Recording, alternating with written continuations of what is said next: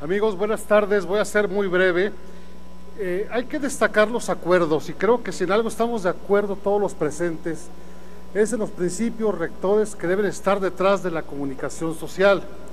Y digo yo, ¿de qué sirve establecer y fijar en la ley el respeto al derecho a la información?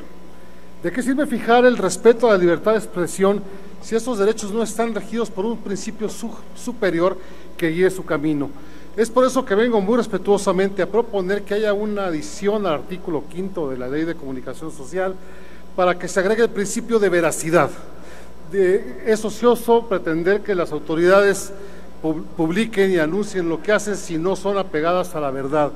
Y en un México tan carente de verdades, en un México inundado de mentiras y simulaciones, creo que el mejor mensaje que podemos dar en esta tarde, independientemente de lo que ya se ha discutido, es agregando el principio de veracidad como un principio rector de todas las disposiciones de esta ley que estamos discutiendo.